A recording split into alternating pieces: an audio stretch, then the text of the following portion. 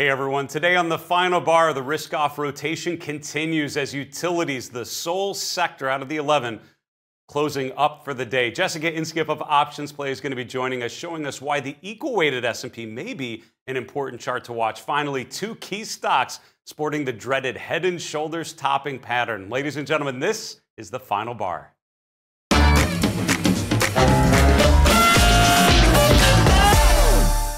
Hey everyone, welcome to the final bar. I'm your host, Dave Keller. I'm the Chief Market Strategist here at StockCharts.com in a sunny and hot Redmond, Washington. Thanks for joining us every weekday after the close as we break down the activity in the markets using the Technical Analysis Toolkit. Technical analysis really is designed to empower investors to better understand the markets, to better respect the message of market psychology and investor sentiment, and really focusing on the trends. A lot of what we do, I feel, as technical analysts is focus on what's working and focus on what's not working. Keeping it simple as much as we can. My conversation yesterday with Dave Landry really focused on simplifying, focusing on trend and simple measurements of trend. Can we make that basic assessment of whether something is going up, down, or sideways? We don't have to get too complicated. Let's start there and then build more and more rigor and discipline to our decision-making process. So where are we at today? Well, we continue to see that risk-off sort of environment. The S&P and the Nasdaq both closing lower. Only one of the 11 S&P sectors managing to finish in the green, and it's not an offensive one. It's utilities, which is arguably one of the more defensive places we can come up with. So a lot of things testing the 50-day, a lot of things unfortunately breaking the 50-day, including the S&P and the Nasdaq 100. We're going to get to all those charts and more here as we get started with our market recap.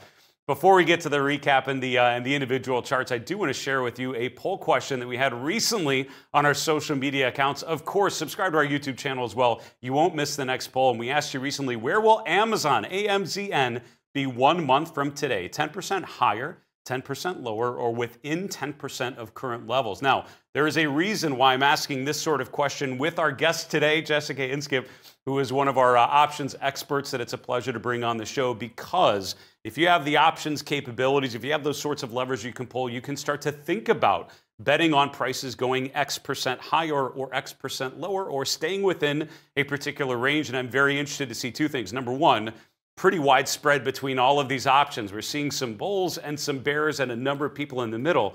But the most common answer, 41% of you said within 10% of current levels. Put another way, we don't go very far. And again, the good thing about the options market is you have some options, pun intended, on what you can do if that's your expectation. But at the end of the day, what can we see when we're looking at the chart of Amazon? Amazon is one of those where if I'm looking at sort of the growth space and I'm trying to pick a name that really isn't that bad yet, Amazon might be the one I would bring up, because you have signs of being in the later stages or the later innings of an uptrend. I think most obviously in June and July, as you see the market making new highs and even the subsequent high in August, all met with lower momentum. So when a stock is going higher on stronger momentum, like Amazon in March, April, May into June, that's more constructive. That tells you every time we're making new highs, there's more and more upward momentum behind that price movement. When things start to slow down, sort of at the later stages of the game, you start to see divergences where the market's going higher, but the momentum characteristics actually start to slope lower. I think that's what you saw in June into mid-July, and again, making a gap higher in August, but the momentum really not becoming overbought again. So I think that's a cause for concern. But how bad has Amazon really gotten? Not that bad yet, right? We're still holding the 50-day moving average. Amazon and Alphabet stand out to me as some of the FANG stocks that actually found support at the 50-day and bounced higher. Kind of the opposite to what you saw from Apple and Microsoft, some of those key leading technology names that broke down through their 50-day, along with some of the semiconductor names and others we could go through. Amazon's still holding in there. Concern, I guess the last concern with Amazon is the gap higher, and then that's it, right? When you have a gap like this, it's always interesting to see what happens immediately after. If you see a gap higher to new highs for the year and then further upside, that tells you not only did we jump up in valuations overnight, we actually see additional buyers coming in, pushing the price higher. When you gap upwards and then that's it, and then that's the high watermark, that tells you that all of that excitement, all of that optimism, all that buying power kind of priced in, and now we're sort of sagging back down, which tells you everyone that bought in there, there's no additional buyers pushing us higher, and that is concerning about the longevity, or I guess the upside momentum, the further upside beyond what we've seen so far. But again, a chart like Amazon not broken yet. If I had to vote, I probably would agree. 10% of current levels actually gives you pretty wide range there, but also gives plenty of movement to be had within those extremes. Thanks so much for answering that poll question. Make sure you follow us on social media, subscribe to our YouTube channel. You won't miss the next poll. Let's keep going with our market recap today and focus on what we learned about the markets in today's trading session. As I mentioned, a bit of a risk-off pattern continuing today. The S&P down about 0.8%. Closing just above 4,400, and what's interesting, we've been talking about 4,500 as sort of that perceived short-term resistance. We've had a couple attempts to get above 4,500, really haven't materialized much beyond there. Now we're talking about the next sort of 100 count below there, around 4,400. Not a major support level, I think, all things considered, but as we start to, as we fail to hold these big round numbers, I get less and less excited about the market conditions overall. The Nasdaq even worse, down about 1.2% today. The Nasdaq the Nasdaq Composite, that is, below 13,500 now today. Mid caps and small caps down as well, and the small cap S&P 600 having the worst day of all, down 1.2%. The only green we see on our list of major equity indexes and indicators is the VIX, which is sort of a contrary indicator. Volatility increasing, still below 17 handle, but up around 16.8, which again, pretty high relative to where we've been for the last 2 to 3 months. Let's look at some other asset classes here very quickly. Bonds selling off again today. So this is that pattern where you see both stocks and bonds rotating lower. Interest rates moving higher. And again, you have some discussion about the Fed, as always, expectations. No August meeting, but there is a September meeting, subsequent meetings through the end of this year. What sort of pause do we have in rates? Are there any additional hikes, which I'm now hearing discussion of sort of toward the end of this year? Are we in a position at all where we can talk about rates coming down in 2024? Doesn't seem to be the case just yet. For now, we're seeing rates go higher. 10-year yield now above 4.25, finishing the day right around 4.26. And again, there's no reason why interest rates can't stop going up in terms of a particular level. Just because we hit 4.25 doesn't mean we can't go to 4.5% or even 5%. Those are all possibilities. So again, a rising rate environment, I think, is a reality. The bad news for our growth-oriented benchmarks is rising rates doesn't tend to be great for growth stocks, and our benchmarks are very geared toward growth. The dollar up about 1/3%, so not a huge, crazy update, but certainly up while a lot of other things are down. The commodity space down a little further today. We had our YouTube live Q&A earlier today, which was a lot of fun. Had some questions about the commodity space. We looked at some of the commodity ETFs like DBC, DBA, the agriculture ETF, and others. Precious metals down today. Gold and silver both down about 0.5%.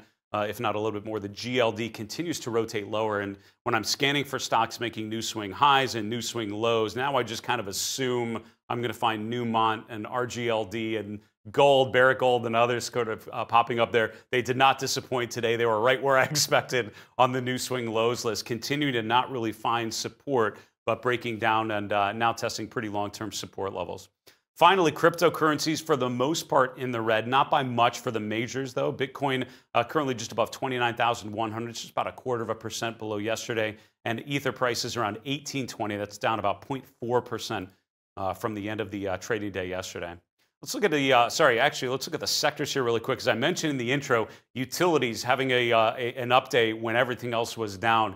And again, I don't feel great about the markets when utilities are at the top of the list. Not the end of the world. And there are times when utilities and other defensive sectors can outperform during bullish phases. However, much more likely that's more of a defensive positioning. So utilities, financials, consumer staples, the top three performers, although financials and staples both down slightly for the day. At the bottom of the list, you have the XLY and the XLC, two of the FANG sectors down about 1.2, 1.3%. Real estate as well, down 1.2%.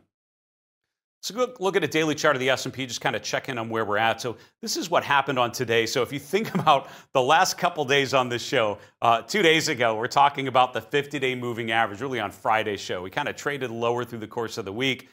Big line in the sand for me is the 50-day moving average. Can we hold the 50-day? And if so, then this is just a brief tactical pullback. The next leg higher, pretty clear, and we can continue to sort of see this long-term uptrend and really the cyclical uptrend continuing. We failed to hold the 50-day moving average. That's where we have to get concerned. On yesterday's show, we're talking about a close below the 50-day for the S&P and for the Nasdaq 100. Concerning, but not the end of the world. We just need to see if we have a follow-through day the next day, which would be today. And we certainly did get a follow-through day. We closed near the lows of the day. The S&P now testing 4,400. That means I would argue we now have a valid breakdown below the 50-day moving average. Now that for me is sort of the line in the sand. What I mentioned is sort of over the last couple of weeks, when you have a market in an uptrend and you just start to pull back, instead of checking every day, which I think opens yourself up to a lot of behavioral biases, just sort of, confirmation bias and endowment bias and narrative bias, all these things that sort of cloud your perspective. What I like to do is just set a level, right? What's the line? What's the level? What's the moving average? What's the point at which you agree that the pattern has now broken down? You need to revisit some long positions or revisit your overall appetite for risk. For me, that 44.50 level, which is about the 50-day moving average, also a trend line connecting the the March and the May lows, all kind of coalescing around that same point. I think that level's now broken, which means if you haven't thought about downside protection, you haven't thought about what it means to your portfolio if the S&P goes to 4,300 or 4,200 or even 3,800. I'm not saying that's definitely going to happen, but I was taught all large losses begin as small losses. If you can focus on keeping your losses small and recognizing and sort of taking risk off when things start to get bad, then you minimize the opportunity or minimize the chance that you hold things way longer than you want to. Selling late can be really painful on the way down, I'll be honest with you. From personal experience, as most investors tend to have, you have the scars from earlier in your investing career. So I think now is the time, certainly if you've not thought about downside protection, what your portfolio might look like, what sort of changes you may want to think about making, this would be a really good time to have those sorts of thoughts as the technical picture, I would argue, continues to deteriorate. We start to break some potential support levels here. Just to finish off our market recap, I mentioned in terms of breadth conditions, we hit on breadth pretty regularly, but it's worth noting that as of today, 41% of the S&P members above their 50-day moving average. Late July, about 3 weeks ago, that same indicator was at about 90%. That's the panel at the bottom. What that means is about half of the S&P 500 members, about 250 names, were above their 50-day about 3 weeks ago and are now below their 50-day moving average. So when you see the S&P, the QQQ breaking the 50-day, it's not just that. This is a broader rotation with a lot of stocks failing to hold, I would argue, a really fundamental level of support. So again, when you hear sort of a negative, sort of a cautious tone to my voice, probably comes from reviewing a lot of individual stocks and breadth conditions, kind of lining up with previous market topping patterns. Doesn't mean it's the end of the world, but certainly means you want to start thinking defensively if you've not yet. Before you think that I'm all defensive and not optimistic, I'm actually naturally a very optimistic person, to be honest with you. Let's find some stocks that are breaking higher. Here's one, just off the top of my head. Look for apparel retailers, right? This is a group that's actually holding up. I do think it's an interesting exercise to scan for stocks making new highs and new lows. And I don't do 52-week highs. I actually look more at 3-month highs or 13-week highs and lows, because a lot of times that can help you identify things just a little earlier on. Things just starting to rotate higher, things just starting to rotate lower. And I find that being aware of that group of names that are in those buckets can be very, very helpful for recognizing shifts in leadership and recognizing what I call a change of character, where the market has a certain feel and all of a sudden that picture starts to change for whatever reason. It's worth noting at a time when you find downside rotation is more the norm, what are the stocks and groups that are actually holding up? Which are the ones that are testing resistance and actually breaking through to the upside? That can be an interesting bucket of stocks to work with because they are undoubtedly outperforming, meaning the relative performance is really starting to improve because everything else is going down. Most things are going down. They're actually holding up okay. TJX is an example. Ross Stores, other names are in that group, are ones that are actually breaking out of basing patterns. I would argue that TJX was in an accumulation phase, higher highs and higher lows through the end of last year, then sort of this basing pattern or a consolidation phase, sort of this sideways period in the first half of 2023. Now, of course, it underperforms during that period because most things are actually doing quite well in the first half of this year. Then look at how we rotated higher. June, July, now August, all positive months, making a new high every month, while other things are really starting to struggle. Gapping higher today, which again, for me in this environment tells me, okay, hold on, let's see if you get additional buyers coming in after that move higher. But overall, higher highs and higher lows are bullish, and TJX is one of those few stocks actually managing to do that. All right, that's it for the optimism. Let's get a little more real and talk about the stocks that are struggling. It's interesting. First Solar is one of the technology names, not broken, right? I think these are names that are bending. The uptrend phase, I would argue, for now is over, at least on pause. Again, if you think about the market in three different phases, and for me, it's an accumulation phase, meaning higher highs and higher lows. A consolidation phase, which is sideways, which means basically a pretty consistent level of resistance and level of support, and then a downtrend phase, which would be we start breaking down, we're making lower lows and lower highs. First Solar is an example of one of those names. It's actually sort of in that sideways phase, I think a consolidation phase. You have clear resistance around 220 to 230, now clear support around 170, 180, the 200-day moving average kind of right around there as well. So I think we're right at that point where the next leg is kind of uncertain, but what's great about a chart like this is you have some clear levels to watch, right? Do we either break out of this range to the upside, finally breaking above resistance and following through, or do we finally break down through support and instead of just pausing an uptrend, actually show signs of a new downtrend? I think this might be an important chart to watch. Set some alerts to capture a breakout to the upside or a breakout to the downside. I don't know from this chart just yet which way I would vote is happening. I think it's helpful to be patient and sort of wait for the opportunity to come. Let's see which way this thing might break. Finally, a lot of questions about gaps earlier in our live Q&A on YouTube, and two of the charts that we looked at, Humana and Raytheon RTX. I'll show you each of those. Gaps, I think, are really helpful because what happens after a gap can be really informational or really important in my opinion. So if you look at Humana in the healthcare space, we gapped higher. This is creating what we call an island reversal, which is a gap lower, a bunch of stuff, and then a gap back higher, kind of closing that out. It's not ideal, but that's the general kind of pattern that I'm seeing here. But what's more important to me is that we gapped higher and then continue to push to the upside. So think about what a gap means. That means from one day's close to the next day open, something happens, right? Some reason for investors to think of this as a very different price level as justified by some news event or earnings usually, or whatever it is. But then additional buyers have come in, and so we've pushed higher over the last couple weeks. Stalled out a little bit here at the 200-day moving average, which I would watch, but overall, gaps higher with upside follow-through can be really meaningful. Compare that to something like Raytheon, a gap lower. We really haven't regained any ground from there. We're actually rotating lower still. We're sort of chopping around. So this is a chart telling you that stock's worth about $86, $87 a share and no reason to be anything other than that. That is not a bullish development, right? You want to see when new buyers come in, chart like this, break out of that range, break above 88, start to fill that gap. That could be a more encouraging development for now. Not quite yet. Folks, that's our market recap for today. A lot of charts and a lot of things to talk about as, again, we see this further rotation to the downside. We have a great guest today, Jessica Inskip. I'm going to bring her on momentarily. Before we do, a couple of quick announcements. We're going to do an all mailbag show this Friday, and we would love to feature your questions in our mailbag. We've had so many great questions, and it's such a pleasure to answer them. Keep them coming. The final bar at stockcharts.com is the best way to get your questions to us via email. On Twitter, just tag us in a comment at FinalBarSCTV, and on our YouTube channel, of course, just drop a comment below the video you're watching. We would love to hear from you. We'll hope to answer your question in our next mailbag segment. Also, as a reminder, we had a really good time with the YouTube live Q&A earlier today. Great attendance, great questions. We struggled to get to all the great questions that were coming in there. Good news, though, as I mentioned, we're doing an all mailbag show on Friday in no small part because we got so many great questions here today. So if you did ask some questions, we'll make sure we incorporate them into Friday's mailbag. Make sure you tune into our next YouTube live Q&A, which will now be every Wednesday, 1 p.m. Eastern, 10 a.m. Pacific.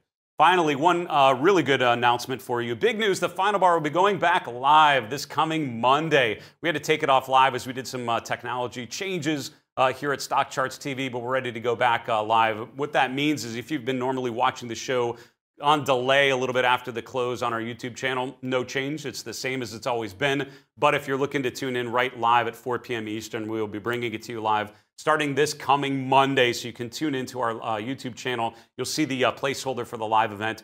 You can set a notification so you don't mix it. But right after the close, just join us on our YouTube channel called Stock Charts TV, and we will bring all of our updates and insights live from the YouTube, from the Stock Charts TV studio here in Redmond. I want to bring on today's guest, Jessica Inskip. Jessica is the Director of Education and Product at OptionsPlay, coming to us from Jacksonville, Florida. I had the pleasure of doing a a session with Jessica a couple of weeks ago. And to be clear, it was Jessica's session, and I was there to introduce and facilitate. She did a fantastic job talking about protective puts. And Jessica, it's a pleasure to have you on the show today. How are you? I'm doing great. So happy to be back. It must have been a great conversation because I got invited back right away. So thank you, Dave. That's how you know, right? It was good enough that we thought we need our audience needs more Jessica. So it's a pleasure to have you on. And again, I was really impressed by how you explained what I think for a lot of people can be an overwhelming approach. You simplified it in a very appropriate way, which I thought was great. Let's talk about some of the charts that you are finding important today. We're starting with the Nasdaq 100. Certainly the market's sort of in a bit of a risk-off turn here. When you're looking at the NDX, what stands out to you?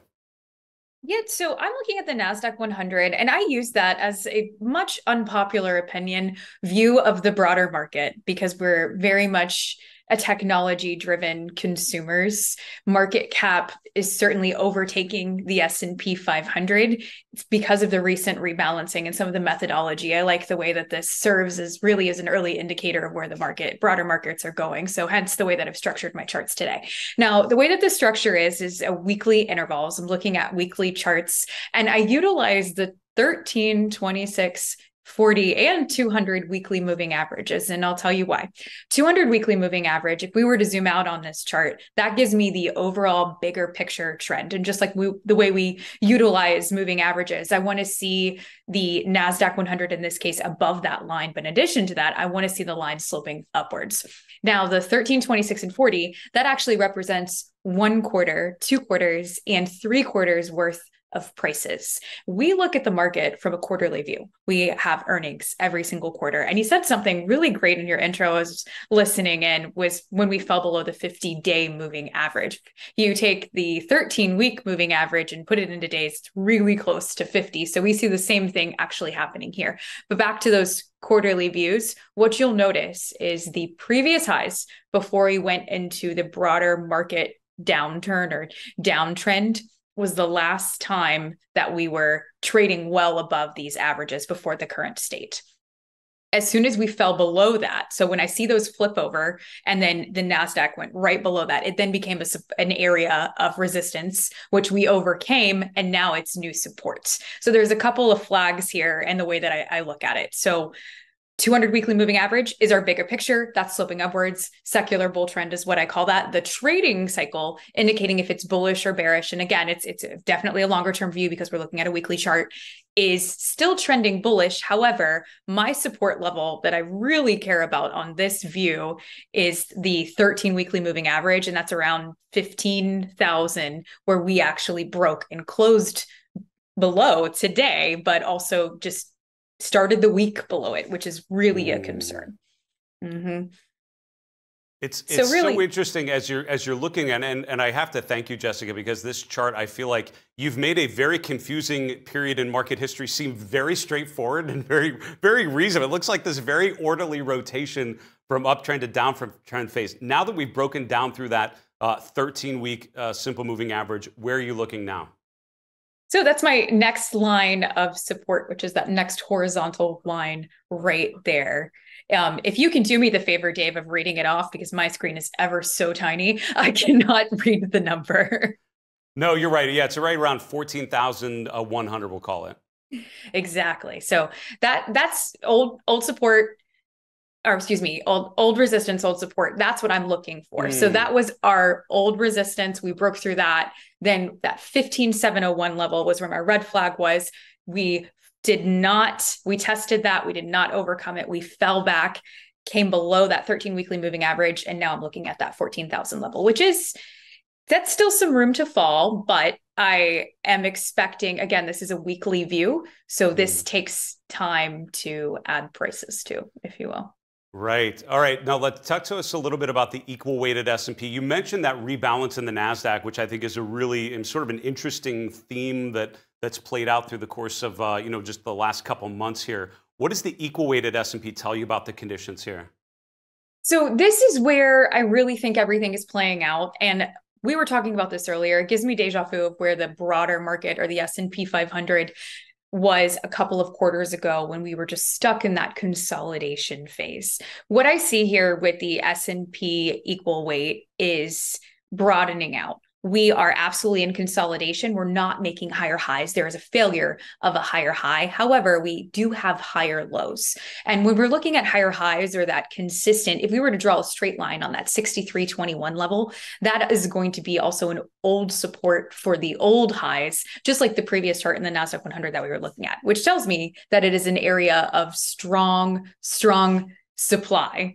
Do we have enough demand to overcome that supply? And the answer to that was no. So therefore, what I want to see is that rotation. If we think about more of the broader portfolio composition and requirements for hedge funds and really large institutional portfolios, they won't have more than 10% in one security, which is why I want to see some broadening out. And the way that I'm going to see that broadening out would be via the equal weight. I want to see more participation, if you will. And I want to see that 63.21 level to be overcome, to have more of that broadening out before we add more positions to that Nasdaq 100. So this is where everything really rhymes and comes together. This is my indicator for understanding if there is broader participation before we see the Nasdaq 100 go back into its rally mode. Interesting to see the Nasdaq and then obviously the equal weighted S&P both kind of pulling back here, rotating lower. Finally, your chart of the S&P 500. We're testing the 50-day, the 13-week EMA here this week. Where do you see the most, I guess, most widely followed benchmark here today? Yeah, so my next support level for this one is 44.12, which is one of those lower highs. Actually, the lower high for that downtrend to the low. So it's very interesting if you think about seasonality that we're looking at the support level of the lower high that was the October low. I find that very interesting. But prior to that downturn, that 45.45 level, the older high for the larger bull market, that is another area of large supply, and there wasn't enough demand to overcome that. And if you think about that level in the broader market and trends and the way that we look at it, or the way that I marry trends, really the technical with the broader economic picture, it's the strongest point of resistance, in my opinion, because a higher high over those highs that we have prior to this restrictive Fed cycle is a very difficult and stronger resistance zone to overcome purely from that psychological aspect. If you have securities at that position, you probably are breaking even because there is a large area of supply, a lot of securities. There's not enough demand to overcome that. Therefore, that's why we had that fail. So it's going to be interesting to see how that plays out. This also has the same structure that I positioned the Nasdaq 100 with the 132640 weekly moving averages. And you can also see how this plays out as an area of support, in which case we have fallen below. But what I'm going to look for is we're not the end of the week. I want to see if we will close above or below that support line. It's really, really helpful, Jessica. Now, I'd love to, you'd mentioned, a bit of seasonality, talking about the October lows. We're kind of into that seasonally weaker part of the year. How much does seasonality and weaker seasonality here in the fall play into this overall assessment of markets kind of testing support? I think we absolutely have to pay attention to it, especially if we go back to the previous 12 months. Seasonality has held true the vast majority of the time.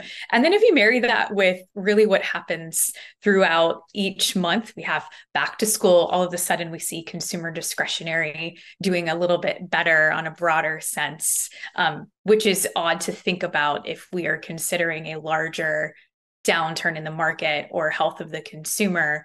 If discretionary spending is holding up or retail is doing a little bit better, led by Amazon, and surprisingly enough, the security that is the poll, I think that's important to pay attention to, but it also really goes hand in hand with the way that seasonality works. We have Santa Claus rallies for a reason because there's lots of buying for Christmas. So just thinking about that, I think seasonality absolutely is important to pay attention to. There is a reason why the markets are consistently up or down, and there's a reason why this is consistently a challenging environment. It starts really, really well because of back to school. The retail, as we get into summer, we have to prepare for that. But then we have this area that is absolutely challenging, and I'm sending my son back to school and now I'm busy and I'm not spending as much. So it really does makes sense if you think about it, the way the consumer reacts within certain months. Yeah. Jessica, we'll have to leave it there. Listen, this was a pleasure. Thanks for bringing some weekly charts, a little bit more about the structure of the market, really putting this recent sell-off into proper context. Thanks again for joining us. Stay safe, be well there in Florida. We'll talk to you again soon. Thank you, Dave. That's Jessica Inskip. Jessica is the director of education and product at OptionsPlay, coming to us from Jacksonville, Florida. I mentioned the video we did together, and really it was Jessica's work. I was there to introduce and facilitate. She did a brilliant job describing protective puts. We were joking before we started. Pretty good time to be talking about protective puts before things start to get a little more, a little less constructive here. So I'd make sure you check out that video if you missed it. Also, I meant to ask Jessica, I would encourage you to check out, she does a great podcast called Market Maker, Makeher. You can find out more information anywhere you listen to podcasts, but really good job breaking down investing into basic fundamental building blocks. So if you have younger people in your family, people that are learning to invest and just getting started, point them there if you could. Great take there by Jessica Inskip at OptionsPlay. We've got to wrap the show, folks, and go to the 3 in 3. 3 charts in 3 minutes that tell the story of this market environment. Here is chart number 1. We look at breadth conditions. There's so many different ways we can characterize breadth and that we can describe it. We talk about the stocks above moving averages. We've talked about the McClellan oscillator. We've talked about bullish percent indexes using point and figure data to try to measure changes in trends. Here I'm keeping it simple. Larry Williams was speaking at the Money Show as I was last week, and he spoke a little bit about basic measures of breadth using advanced decline data, and I think that's well put. If you look at the S&P breaking below its 50-day moving average this week, we can see the New York Stock Exchange, large cap, mid cap, small cap AD lines all threatening to break down below their 50-day moving average. A couple of them have actually done so as of today's close. Others appear very close to doing so. I have very subjectively color-coded these indicators green, meaning bullish, until we break the 50-day, which means I am sharpening my mouse, getting ready to poke in there and change it from bullish green to more neutral amber. And I think that's kind of where we're probably going to end up this week if we see further deterioration through the end of this week. Chart number 2, looking at utilities, I thought Jessica Inskip's comments with the weekly charts really helpful, thinking about market structure and how the short-term pullback really fits into the longer-term structure. You can see how the longer-term trend's still pretty constructive. And so on a day like today where I see utilities as the #1 sector, I immediately want to look at longer-term data and just think about the trend in relative performance. There is no denying, looking at a weekly chart of the utility sector, the XLU, which I'm doing here. This is a chart I like to feature on my monthly chart review for my premium members at Market Misbehavior. You can see that the relative strength line for the utility sector in 2023 has been down, and it's not much up off of the lows, even with the day like today and this week, where it's actually having a decent week. You have to remember, this is a downtrend that has been in play for quite some time. So while there may be some opportunity for utilities to improve, I'm not seeing a big rotation into defensive area of the market like utilities just yet. I think the relative strength still favoring other parts of the market. Finally, and not to finish the show on a low note, but I have to notice as I'm scanning for stocks making new swing highs and new swing lows, earlier today is about a 2-to-1 ratio, new lows over new highs, which is kind of a change. We've usually had way more new highs than new lows. That's starting to pivot as you see stocks breaking down. I'm highlighting 2 charts creating, or I think confirming today, what I would argue pretty classic head and shoulders topping pattern. This is Duolingo in the technology sector, the highs surrounded by lower highs, breaking the neckline this week, actually recently, and then retesting and now failing again. LVS, Las Vegas Sands, win. A number of these stocks really rotating lower this week, but you can see LVS, maybe a classic, what we call a complex head and shoulders, which is a head, multiple left shoulders, multiple right shoulders, but again, a breakdown of the neckline, really completing that rotation. Charts like this are becoming more common. Again, along with everything else, I think validating sort of a risk-off thesis for stocks here.